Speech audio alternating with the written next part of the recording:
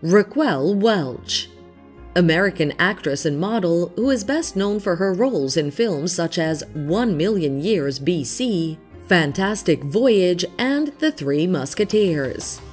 In addition to her acting career, Welch has written several books, including her autobiography and a book on beauty and fitness called Raquel, Total Beauty and Fitness.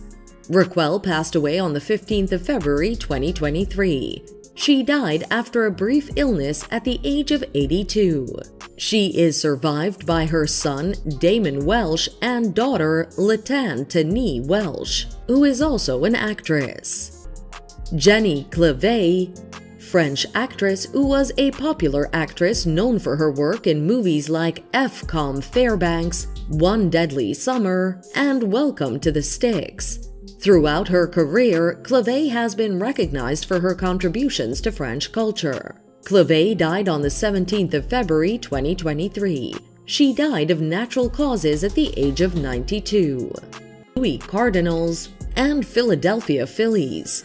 He played for 21 seasons in the major leagues, spending most of his career with the St. Louis Cardinals and Philadelphia Phillies.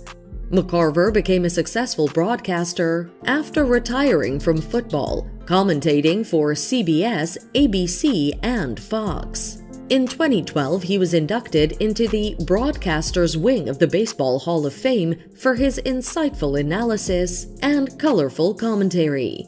If we talk about McCarver's love life, he was married to Ann McDaniel since 1964, and the couple have 2 children together.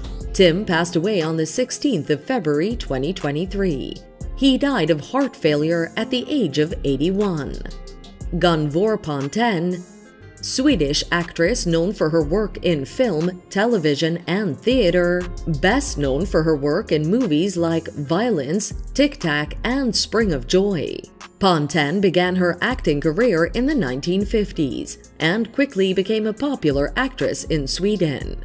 Ponten died of natural causes on the 16th of February 2023 at the age of 94. Tom Whitlock, who was an American songwriter who co-wrote the lyrics for the hit song Take My Breath Away from the Top Gun film, which won an Academy Award and a Golden Globe Award for Best Original Song. He also wrote the soundtrack of movies such as The Never-Ending Story 2: The Next Chapter and The Karate Kid Part 3. Whitlock died of complications from Alzheimer's disease at the age of 68 on the 17th of February 2023. Thanks for watching. If you liked the video, please like it. If you want to see more stories about famous and great personalities, subscribe to the channel.